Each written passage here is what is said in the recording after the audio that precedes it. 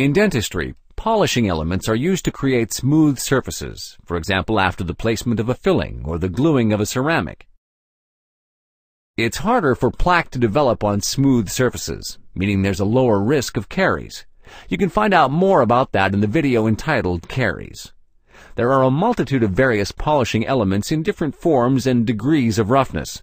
Here you see polishing strips, various rubber polishers, and polishing discs. Usually, the dentist starts with the rough elements, as they are very well suited to removing rough irregularities while creating very little heat. Then, as shown in this animation, one should always use the finer polishing elements for finishing the surface. Frequently, a special polishing compound is used for polishing the surface to a high gloss. For example, if the patient receives a ceramic inlay, a filling, a gold inlay, or a plastic composite filling, the dentist should use the polishing elements to put on the finishing touches.